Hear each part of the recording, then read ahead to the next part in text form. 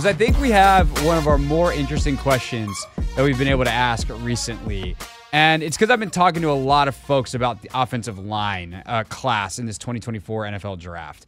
And the question is actually pretty simple, which is, do you think the Washington Commanders should trade up into the first round for an offensive tackle in, oh my God, it's next week? I can't believe I'm getting on a plane to Detroit a week from tomorrow. That's because I'm not. I'm going Thursday morning. So a week from 2 days from now. In 9 days, I'm going to Detroit. Time flies, man. That's nuts. But we've been talking about, like, we had Dane Brugler on Take Command. We chatted yesterday with Mike Golick Jr. Like, we did almost 30 minutes on the O-line with Gojo, and that'll be out in the morning. And I've obviously been continuing to read a whole bunch of people. I've been listening to so many podcasts. I simultaneously am so over this draft and can't get enough on it. I just keep listening to stuff from people I like who are smart. We had joked about this with Gojo because, like, Mike referenced Nate Tice and talking to him about something, and Nate and Mike had just been on with, or Nate had just been on with Mike, and then they were both doing something with Mina, and like it's just all of us are talking to each other at this point. It's a giant echo chamber of us all having each other on our shows and talking about the same college football players. But I think the more I've dug into this offensive line class, the less conviction I have about potentially trading up.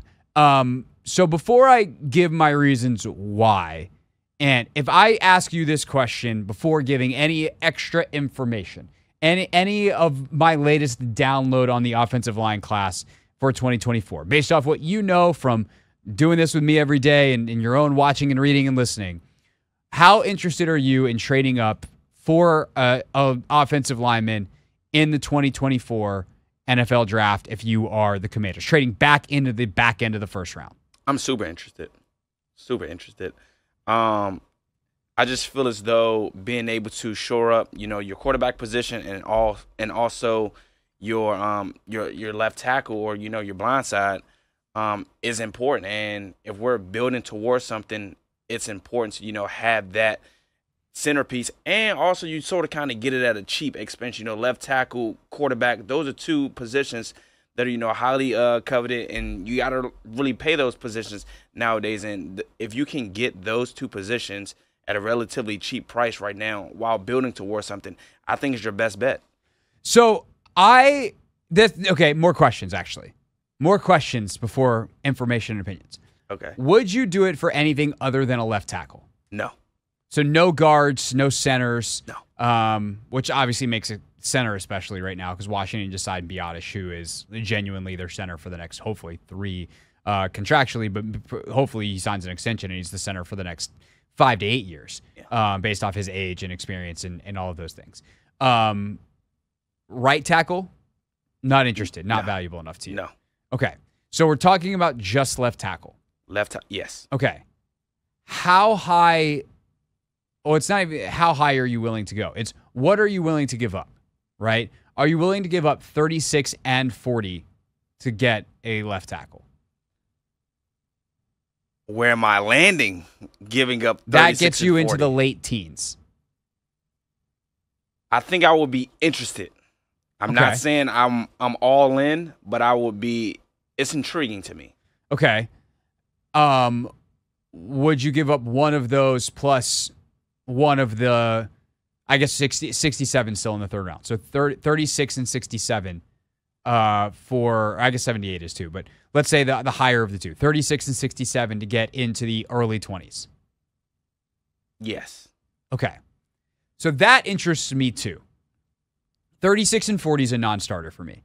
Mm-hmm. I'm not willing to give up both of them unless something crazy happens. Exactly. Right? We don't know how this draft is going to fall. We don't. And it also depends on what you think. I think there's one scenario where that becomes potentially feasible, and I'll get to that scenario in just a moment. If you want to go ahead and start calling in, by the way, to get your take in on this Vibe Check Tuesday for this conversation. 301-230-0980. That is, of course, the Team 980 listener line. 301-230-0980. You talk to Ant, he puts you on hold, and eventually we put you here on the radio. But what I would say is 36 and 40 is too rich. And we're actually going to talk to Alec Lewis of The Athletic coming up at 5 o'clock about a piece that he wrote, which essentially comes down to every bit of research available says trading up is stupid. That you are just better off taking shots and having more lottery tickets than thinking that you are smarter than everyone else and that you are going to nail one pick over two.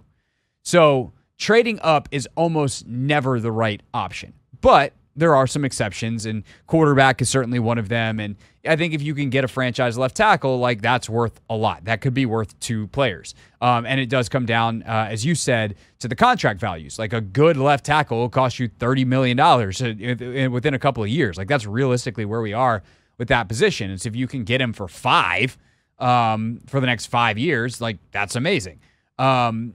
So 36 and 67, I think I'm more willing, but I don't think that the list of guys, because then it also comes down to like how likely are you to get that pick right. And that's where I think some of this logic falls apart with this class in particular. One, there is no true stud at the top of this class. Joe Alt's really, really good. But if there was a stud left tackle, a Trent Williams, etc., he would be taken above these wide receivers, right? As good as Neighbors and Harrison and Odunze are, for positional value, if there was a stud left tackle, most mock drafts would have someone going before 7, right? So you're already talking about an A- guy at the top in all, as opposed to an A or A+. So that's thing one. Thing two, everyone below him, there are major questions about. From inexperience to, I don't know if they're actually a tackle. They might be like Troy Fashanu from Washington. A lot of people really, really like him as a guard. It's like, he's definitely a good NFL player, but he's probably a guard. That's the kind of thing that I'm getting at. So what's the situation where I would consider trading up into the teens? What's the situation? Who are the guys that I would really consider falling into the 20s, being aggressive to go get? And is it even worth it considering what might be available to you at 36 and or 40? That's the discussion we're having on a Vibe Check Tuesday. Do you think the Commanders should be trading up and be looking to trade up for an offensive lineman to support their franchise quarterback that they will take second overall? 301-230-0980. It's the Hoffman Show on the Team 980 and always live on the free Odyssey app.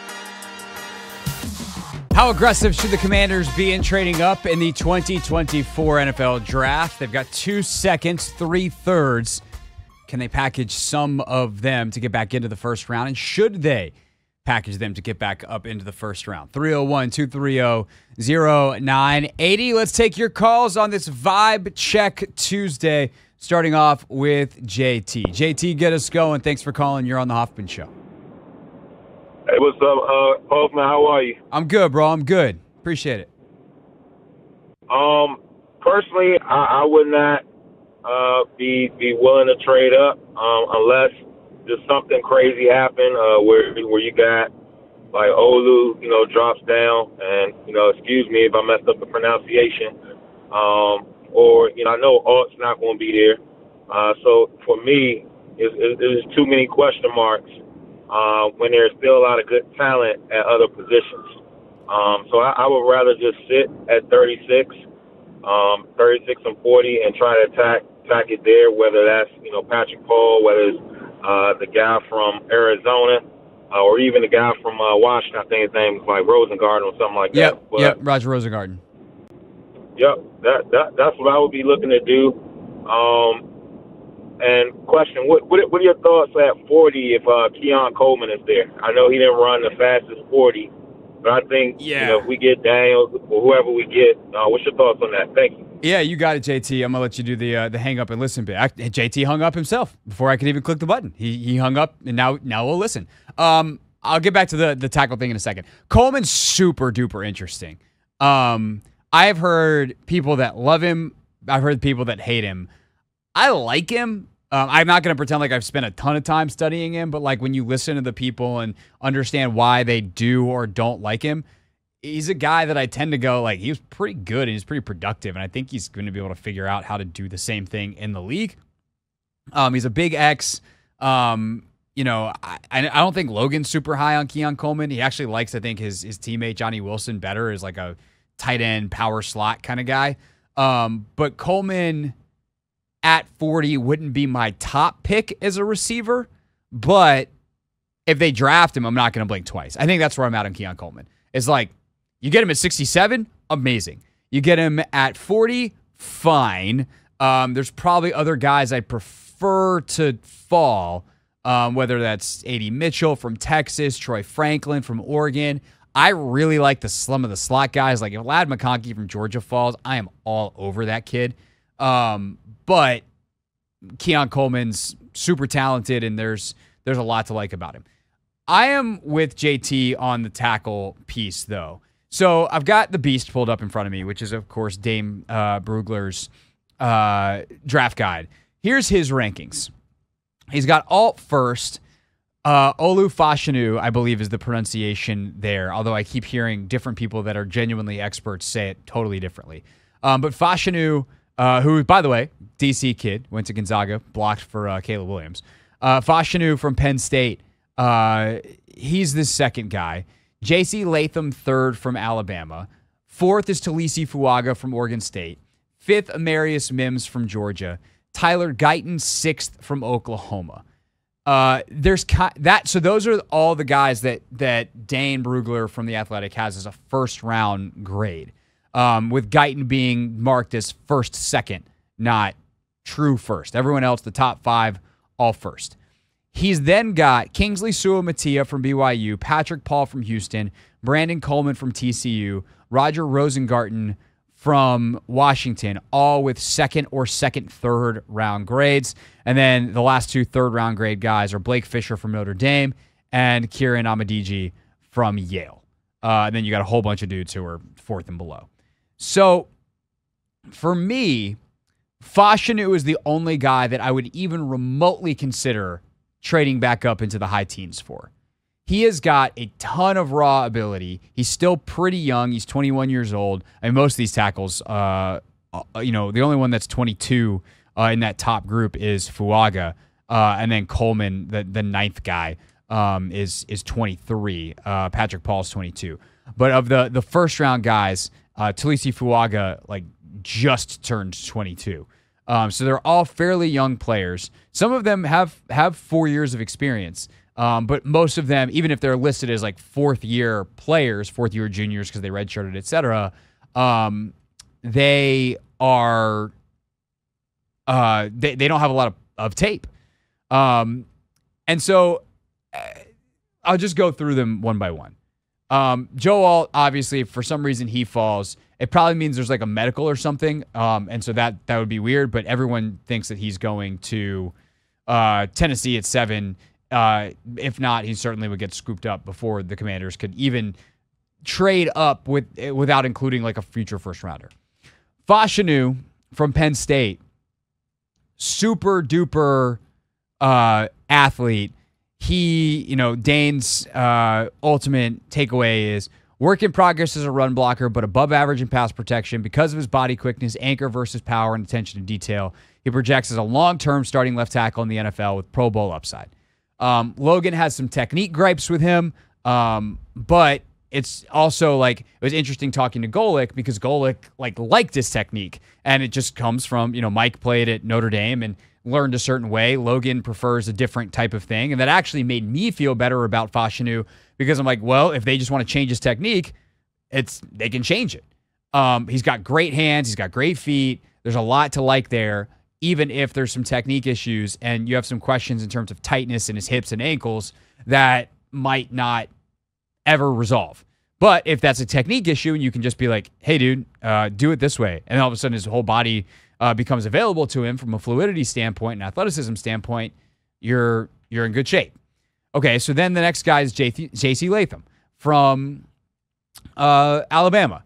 Dane Brugler's overall takeaway, Latham needs to clean up his inconsistent yet fixable habits, but he offers elite play strength and functional football movements to stay square and overmatch his opponent. He's an ascending prospect with the talent to win a starting right tackle job as an NFL rookie, although some teams project him inside at guard. So, J.C. Latham, right tackle or guard, not interested. This is going to sound familiar in a second when we get to Talisi Fuaga. Fuaga has only average play range and can be dinged here and there for minor flaws, but he has the size, core strength, and balance to be a plug-and-play starter in the NFL, reminiscent of Taylor Decker, who is, of course, a right tackle.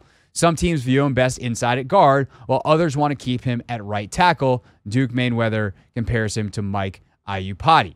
So, he's either a guard or a right tackle, and he's a guy that's played a bunch on the right side, and because of that experience, it actually probably makes it harder than some of these other guys who haven't played a ton to flip him to the left. So now you're talking about, okay, is Amarius Mims that guy?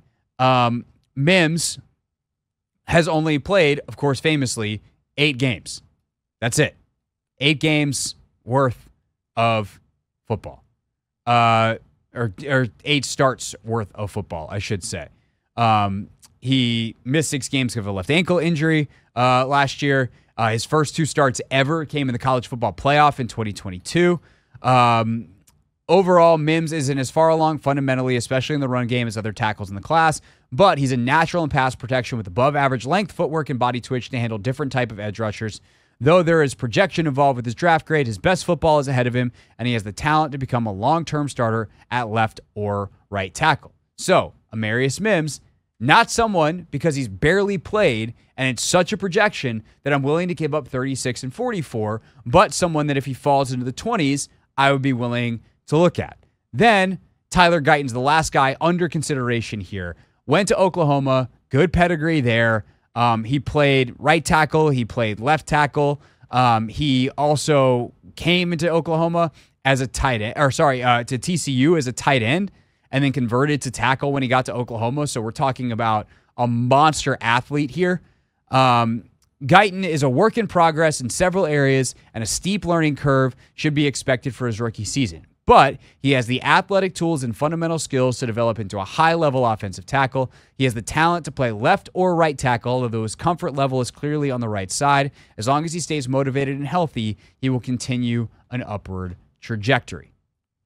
So, Ant, of those guys that I just read off, are there any of them, and especially when we talk about Mims and Guyton, right? Because those are the 2 that are most likely to fall. But I'll even put Fashanu in there. When you hear someone who likes them all in Brugler be like, hey, here's the risk, does it sound smart to trade up for that and sacrifice 2 picks for that one guy?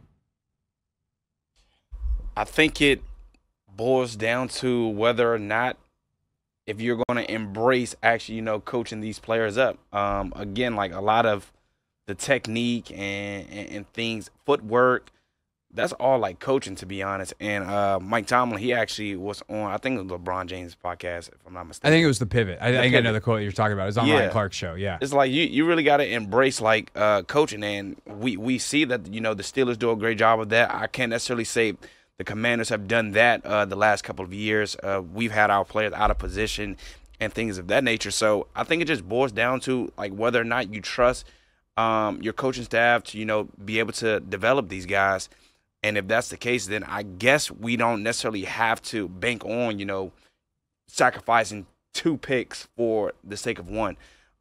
So that's what I think it like just boiled down. Yeah, I mean, so I would say I would half agree with you, because it is about coaching, right? If you're the Tennessee Titans and you have Bill Callahan, who famously I love and think has never done anything wrong. That's an inside joke for longtime listeners to the show. Callahan's awesome. He's an unbelievable O-line coach. And if I have Bill Callahan, or if I'm Philly and I have Jeff Stoutland, yeah, I'm okay. But here's the thing. I'm also willing to take one of the projects later and feel like I can get more out of them than maybe a more talented guy with a lesser O-line coach. But it also comes down to the person, right? Because it is coaching, but it also is on the athlete himself to do the work. So that's where I half agree with you. Is the other half is the athlete. So you have to know and scout the person. And not that I have anything negative to say about Tyler Guyton or Amarius Mims or Olu Fashanu, but if they are that risky as prospects, if we're planned on that much development to make it work, well, why would I try to put all my eggs in one basket if I can take someone who maybe is a slightly bigger risk in a Patrick Ball, a Kingsley Suamataia, a Roger Rosengarten, and say, we'll take that guy and also get an edge, a wide receiver, a corner, whoever's the best player on the board at that other pick. To me, that's where I've ultimately landed here is I do think Mims is probably worth it if you don't have to give up 36 and 40. If you can give up, especially if it's like 36 and 100, I think that's worth it because Mims might wind up being the best tackle in this class. Guyton is super interesting because he's a freak athlete, and they just don't make a lot of athletes like that. And he's so raw and so inexperienced, but has shown an aptitude to learn that I think if you have confidence in your O-line coach, if they have confidence in Bobby Johnson, then they should think about that. But ultimately, I don't know how much better he is than a Jordan Morgan from Arizona, than a Suamataia. But again, there's questions about those guys too. Suamataia transferred because he was homesick. Do you trust him? And that was from Oregon to BYU. Imagine going from Utah to Washington, D.C. Jordan Morgan, a lot of people think he's a guard. Patrick Paul, rawer than hell. Like just super duper raw, crazy athlete, crazy measurables. Men that big aren't supposed to move that fast and have that much strength and have it all be fluid and such. But he's might not be that good of an actual tackle. So like this is why this is so damn hard. And yet teams trade up and do this kind of stuff all the time, which is the subject of a piece today in The Athletic by Alec Lewis. We'll talk to Alec coming up at 5 o'clock. But your calls on this Vibe Check Tuesday. We're 9 days from the NFL draft. Where are you on what the Commanders need? Do you think they should trade up into the first round? They've got 2 seconds, 3/3. Should they package some amount of them if they can try and get up into the first round? It's kind of funny, some of the YouTube comments. We do have people that are in favor. R. Young says, get Tyler Guyton at 23. That's, of course, the pick that Minnesota currently owns. Most people think they won't own it by the time that pick gets on the clock because they'll trade up into the top 5 and take a quarterback, which is going to involve giving up that pick. Daniel Holland says, if you won't have a day one starting O-lineman, you have to trade up. It's going to be a run on him.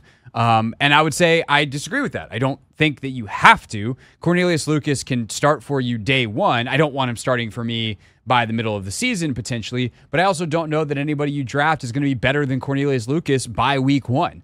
Unless you get Alt. But there's no chance, there's no promise that any of those other guys would be.